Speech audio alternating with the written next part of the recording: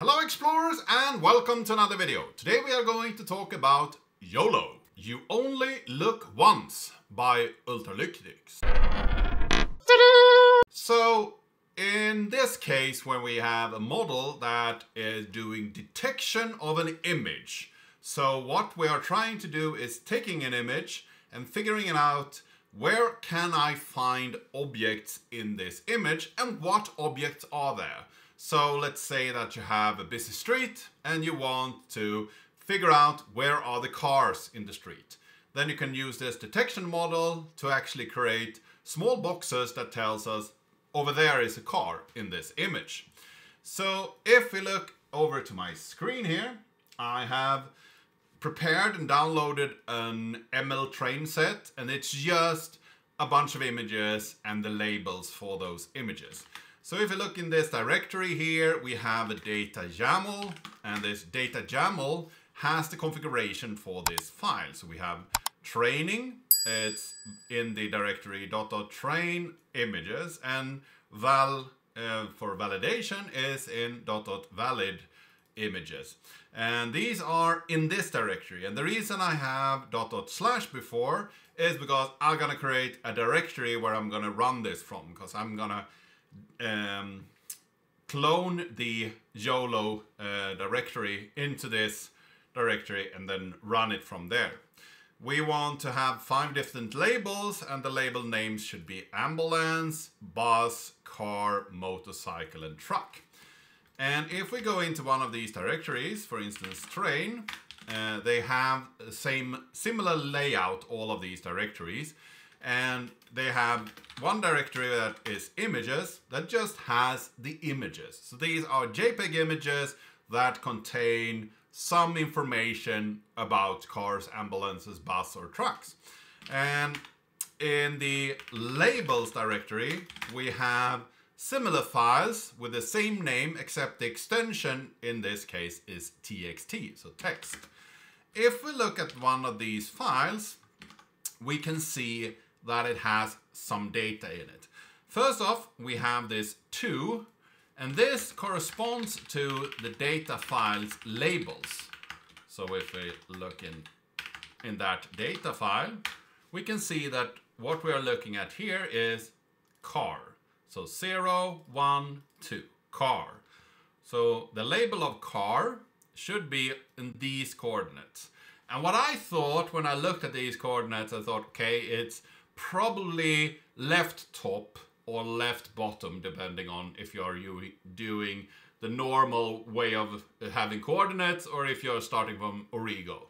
But in this case, I thought it was left top, for instance. And then I wanted to say, where is the right bottom? So I put those coordinates in, not the correct one. Then I had left top and then width and height, not correct at all.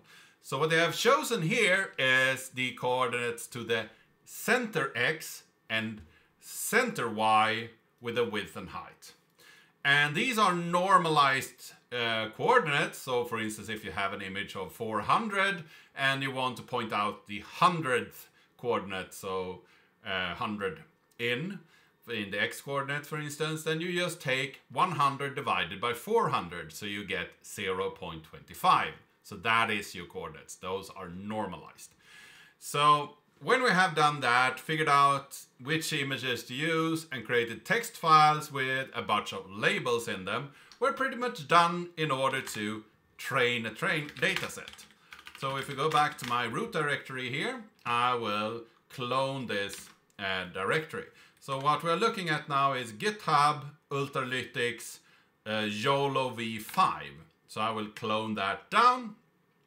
And in this directory, if we look, it has a model directory, segments, utils, data, and classify. But it has this training script down here, and that is what I'm going to run later on. But first on, we need a couple of requirements. And just so I don't do anything to my system here, I just want to install the packages for this, I will create a new Python environment. So I will run Python 3-m for module, v environment, and then environ. So it will create an environment for me. What more is required for this is that I actually have the drivers for my graphics card and a graphics card if you want to run that, or you can run on CPU. It's a little bit slower, but we will activate this first. So let's activate the environment. We run source environment bin and activate, and then I can reinstall these requirements. So pip install -r, the requirements text up here. So that will install all the requirements. And what I need more is having a graphics card is an improvement. And then you need to install CUDA if you are running NVIDIA hardware. So you need the CUDA environment in order to run this system.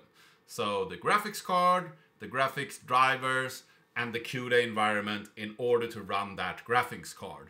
But after you have installed that in your system, then installing these requirements will set up everything else for you in this Python environment.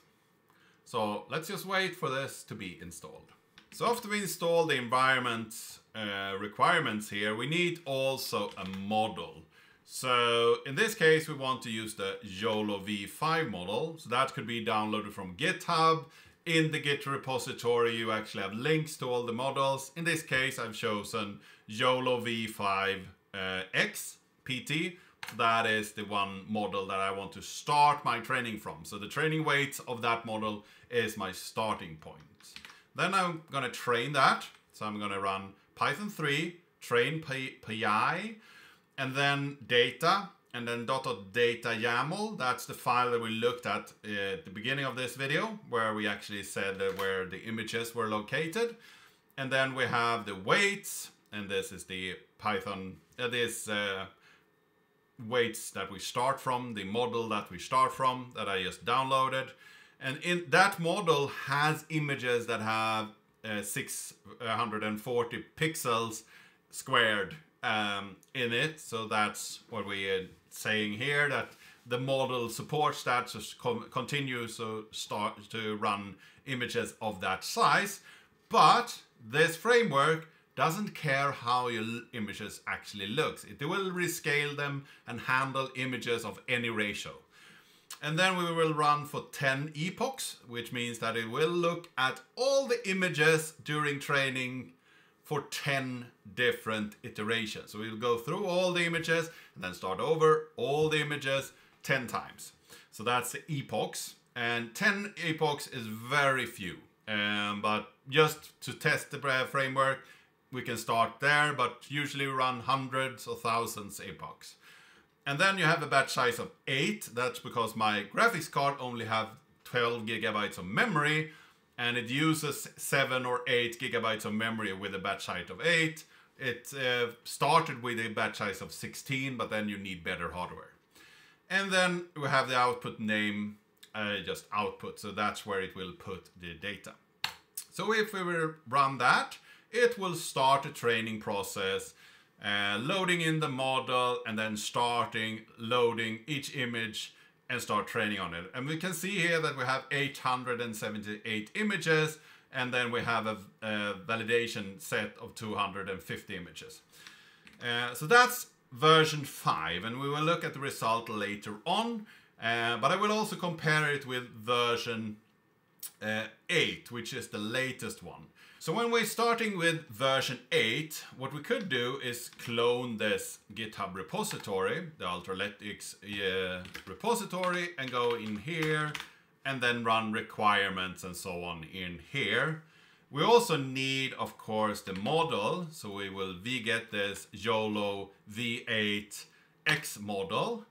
But instead of running the requirements, I will actually create a new Python environment again, so I don't destroy anything in my system and install a bunch of packages that I won't use.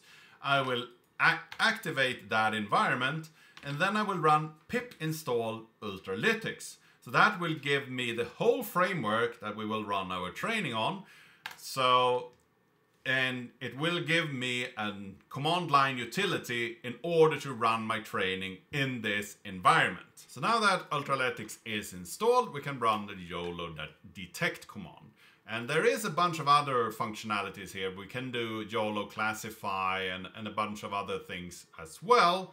But in this case, we are doing the detection algorithm. And we're going to train it. And we want to run with the data YAML that we looked at earlier. So the same data. We want to run the model YOLO V8 XPT. 10 epochs again. Image size of 640. And a batch size of 8. So if we start that, it should load the model in and start training it on the weight that we put in.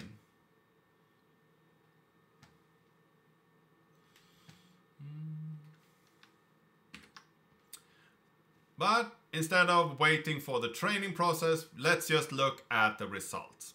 So if we switch over to my screen here, I actually have the YOLO version 5 here with the results of it. We can see that it found an ambulance and a car up here. We can see that it found an ambulance up here with 80%, and then it found a car over here, and it found a bunch of cars over here, a car over here with 90% accuracy. It found an ambulance over here, ambulance and cars, motorcycle, and so on. But if we switch over to V8, we can see that it's a little bit clearer. We don't get this car over here. We find an ambulance. We find an ambulance over here. We get the door as well. So it's a little bit better of actually figuring these ambulances out. And the cars here are similar to the other models. So it's not a huge improvement from the previous model, but we can see a slight improvement in version 8. And we can also say that this command of YOLO detect is a little bit more intuitive, a little bit easier to use, and the documentation is really good for version 8 as well. So I think Ultralytics has done a really good job on this YOLO algorithm. It is open source, it is available to run, and so on. But sadly, I would say, in my opinion, it's tainted by the GPL license, so their SSO GPL license, public license, which means, if I have understood it correctly, I'm not a lawyer, so I could be wrong here, but what I have understood is that you couldn't really connect it to any non-open source software. So let's say you create a plugin for Word, Microsoft Office Word, and run it through there, and you have a service that it connects to that runs this algorithm. Then because you are running this algorithm and it's a part of your service and you have a network connection to that service, then Microsoft Word would have to be open source and the tool should be widely available, which I think is a little bit of an overstep and a very strange way of licensing things. I think GPL is really good. I think MIT license is really good. I think there is a bunch of different, Apache license is really good as well. I really like all of these different licenses, but I think AGPL is stepping over a little bit too far when it comes to being onerous. But I could have misunderstood it. There could be an explanation, and it could be less onerous. I'm not a lawyer. I've read it through, and that is the understanding that I have. Other than that, I think this is a pretty good model. I think it's solving an issue, and I also think that you could use it to get pretty good accuracy when you're training it against your own data. So this was what I wanted to cover today. I hope that you found it interesting. I hope that you want to play around with ML algorithms as well. If you like this video, give it a like, share it with your friends and colleagues. If you have any comments or suggestions, leave them down in the comment section down below. And if you haven't subscribed yet, please do that. And I really hope to see you in the next video.